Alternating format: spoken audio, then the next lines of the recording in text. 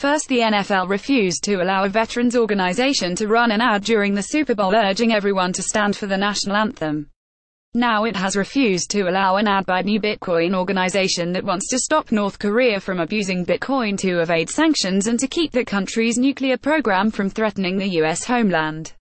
Most people do not understand that there is not just one Bitcoin. There are several alternative competing companies that each market their own version of Bitcoin. The original, old Bitcoin was launched in 2009, succeeded now by Bitcoin Cash, Litecoin, Ethereum, and others. All Bitcoins follow the same general concept of a virtual currency that exists only online. They each involve a payment system that cuts out the middleman. Banks, individuals can buy coins that are stored on phones and computers in digital wallets. They have become an alternative to cash and bank transfers.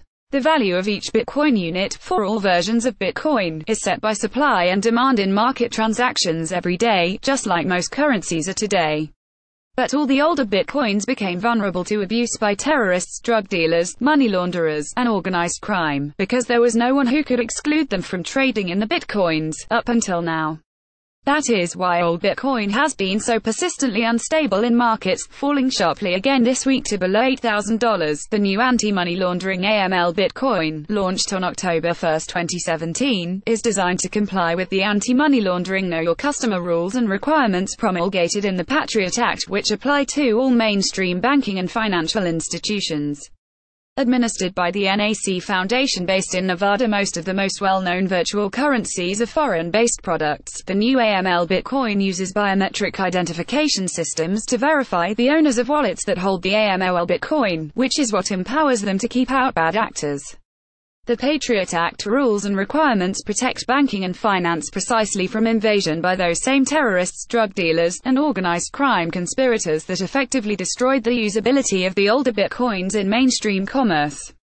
Following those same rules will protect AML Bitcoin as well, and enable it to serve customers operating in the established financial markets and mainstream commerce. The Washington Times reported on September 25, 2017, North Korean hackers suspected of using Bitcoin to undermine U.S. sanctions that financial analysts now fear North Korea may be starting to use the older Bitcoins to evade sanctions designed to exclude them from global financial market transactions that may support their nuclear program.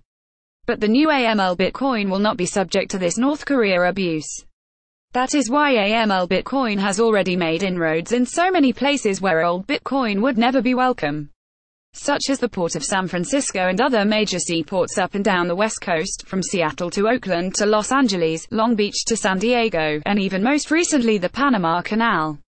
This new AML Bitcoin can operate perfectly well in all financial markets, serving all institutions, even establishment multinational corporations. Nobel Prize-winning economist Friedrich Hayek espoused the concept of competing currencies to keep government issuers of currency like the US Fed in check. Now that AML Bitcoin provides a digital currency that can be used in polite company the world over, it can demonstrate and fulfill Hayek's vision of the virtue of such competing currencies, and how they can better support global investment, trade, and economic growth.